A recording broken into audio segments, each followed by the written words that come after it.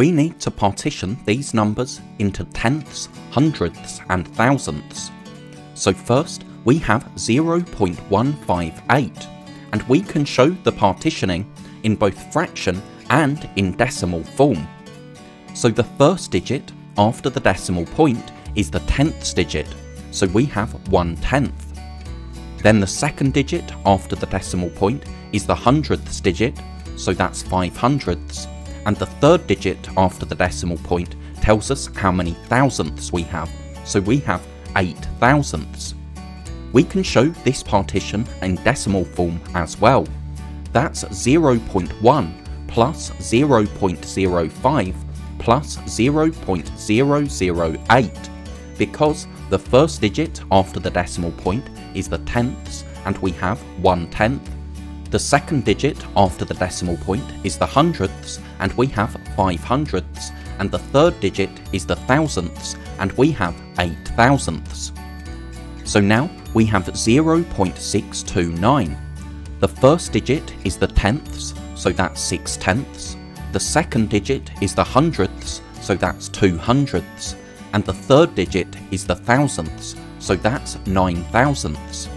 In decimal form, we can write this as 0.6 because the first digit is the tenths digit, plus 0.02 because the second digit is the hundredths digit, plus 0.009 because the third digit after the decimal point is the thousandths digit.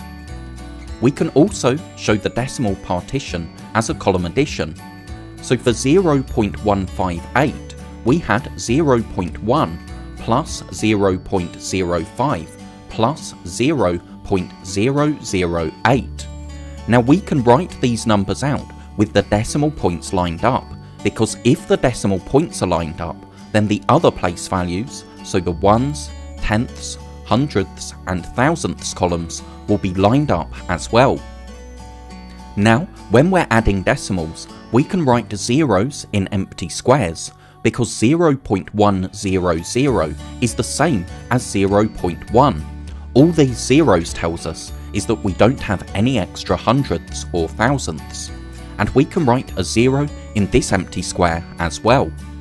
So now we copy the decimal point down into our answer so that the place values in our answer are lined up as well.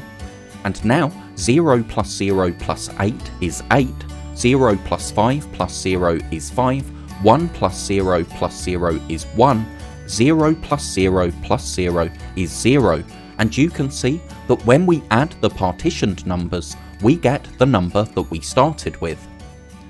For 0.629, we saw that that was 0.6 plus 0.02 plus 0.009. So again, we can write the numbers out with the decimal points lined up so that our place values are lined up as well. We can write zeros in empty squares, and then the decimal point needs to be written in our answer.